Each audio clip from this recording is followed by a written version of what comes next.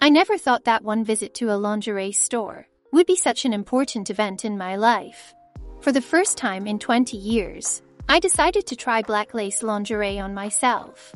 It was a moment full of embarrassment and indecision. I walked into a lingerie store and immediately felt everyone looking at me. I was overcome with a sense of shame and embarrassment. I walked slowly over to the consultant's desk, hoping they wouldn't pay attention to me. However, a girl named Julia, sweet and attractive, immediately noticed my embarrassed pose and realized that something was wrong with me. Her kind and warm look calmed me down, and I decided to tell her about my desire.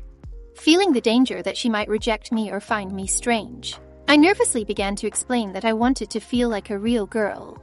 Julia, without showing any surprise or condemnation, smiled at me and said that this was the most normal desire. Her words seemed to lift the burden of shame and embarrassment from me. She took my hand and led me to the women's underwear counter. Every step seemed solemn to me, as if I had entered a new world full of possibilities and tranquility. Julia started looking at different models and colors, asking for my opinion. I felt important and in demand, as if I really meant something to her. She took the black lace underwear and handed it to me. I shuddered, but listening to her confident voice, I gathered my courage and began to try it on. The feeling of softness and tenderness of this underwear on my skin captured me with delight. I inhaled and began to evaluate my image right in front of the mirror. "You look beautiful and so feminine," she said these words without taking her eyes off me.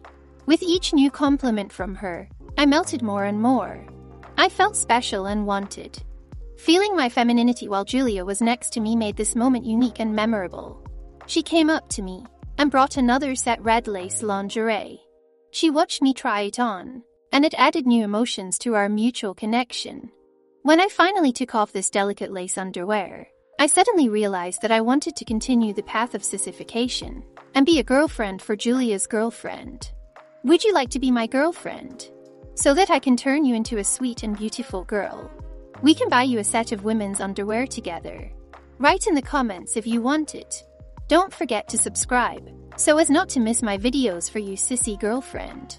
Put a like if you liked this story. Do you want to be a girl? Then start with my sissy girls test. There are more than 100 questions. You can find it in my Patreon. Link in the description or write to me on Instagram.